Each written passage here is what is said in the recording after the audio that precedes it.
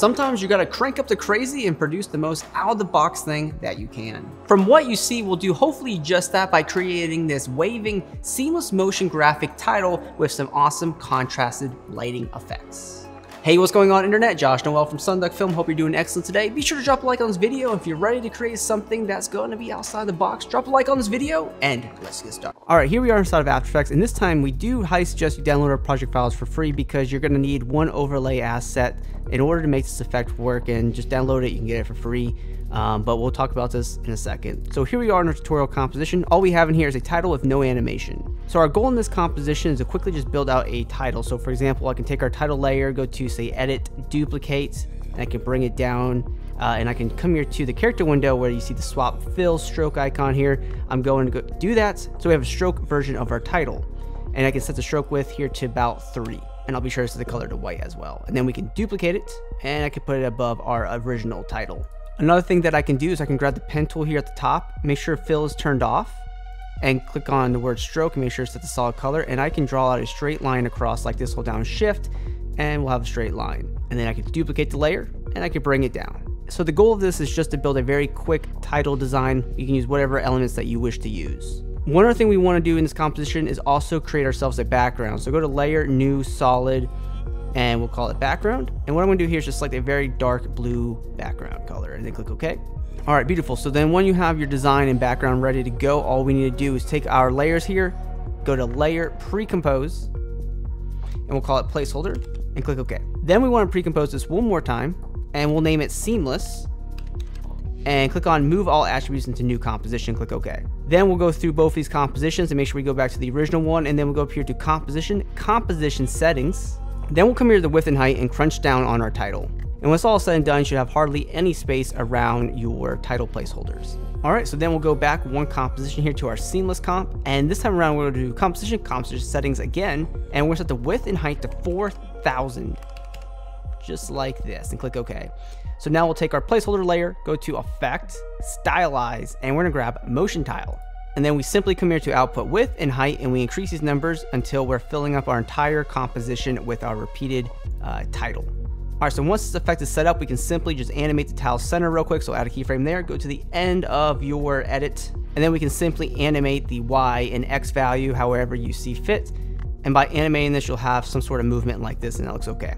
So once this is done, we'll pre-compose this one more time, and we'll call it displace, and click OK. All right, so now we're gonna create this waving effect that you'll see in the final result. It's gonna look awesome. So here we are, we have our displace layer. We're gonna bring in the overlay element that I mentioned at the beginning of the video, and we're gonna bring it underneath our displace layer. And we're gonna go ahead and pre-compose it. We'll call it overlay. And then we'll go into that composition. Make sure that composition is 4,000 by 4,000. You'll see that right there. And we'll come here to effect, stylize, we'll grab motion tile, and we'll expand the output width and the height to fill up the entire comp. Make sure you check on mirror edges. And then when everything's set up, go back to your previous comp. We'll come here to the overlay layer, come here to effect, blur and sharpen, and we're gonna grab a quick fast box blur. Set the blur radius to 24, that's done. Then let's come here to our displace layer, come here to effect, distort, and we'll grab displacement map. And we'll come here to the displacement set at 5, we'll set it to 30, and set it for the other setting to 30 as well. And then come here to the displacement map layer, set to overlay, and change the source to effects and mask. And now we're gonna have this waving effect throughout our work. Before we move further into this tutorial, are you looking to save time and produce awesome work right here inside of After Effects? Well, this is our Pulse After Effects template pack here inside of After Effects. With our Motion Duck extension, we can preview and apply templates with one click of a button. Then we can modify the templates within a few seconds, and then we have a full After Effects composition complete. You can check out this pack along with our other 15,000 plus templates with our links in the description below. You can also get access to all these packs and future templates we produce with our Motion Duck subscription plan. All those links will be below, and now let's get back into the video. So now that everything's set up for success here, now we can really stylize our composition and make it look awesome. So we'll go back up to our main composition, which is the 1920 by 1080 one. If you don't have that, just go ahead and pre-compose this and create yourself a 1920 by 1080 composition. We want to make sure that this composition is a 3D layer by clicking that 3D layer icon, and then we hit R on our keyboard for rotation, and we can just rotate this. So we'll set our X rotation to say -65 and the Z rotation to like 25. Nice. And then you can just, scale this up and maybe reposition this as you see fits. So we have a lot of room here and that looks good. So we gotta take this very plain piece of work here and turn it into something that's gonna be highly stylized. So what we're gonna do is take our overlay layer again, bring it on top of our seamless title. We'll go ahead and just quickly apply that fast box blur again. We'll set it to 24. And there it is. We can scale this up by a little bit. It just depends on how you want this to look. So I'll set it to like maybe 115. And we'll set our blend mode, toggle switch to modes. Set your blend mode to multiply for the top one.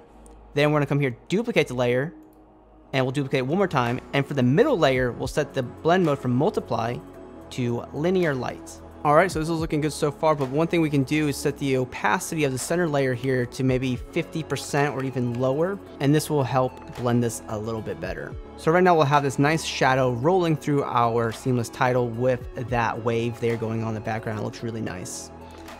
So now we gotta enhance this with some extra effects. So we'll go ahead and create ourselves a quick layer, new adjustment layer. We'll quickly go to Effect, Noise and Grain, and add noise. We'll set it up to 12%, uncheck Use Color Noise, and we'll also come here to Effect, Color Correction, we'll grab Curves, and we can use the RGB here to just help enhance the lighting of the scene, so you can raise this up if you want to make it a little brighter. You can create yourself like an S-curve if you want to create more contrast, so just use the Curves effect to control the lighting of the scene, and it makes a big difference. Another effect that we could quickly apply, just to add a little bit more stylistic touch to this, we go to Effect, Distort, and we grab a CC Lens effect. That looks pretty cool, but we're gonna set the size, so let's say like 250, 260. This will create somewhat of a warping around the edges. I just like it a lot. Another effect we can apply is go to Perspective and add a CC Spotlight effect. And you can control the spotlight effect by these two anchor points. There's one in the center.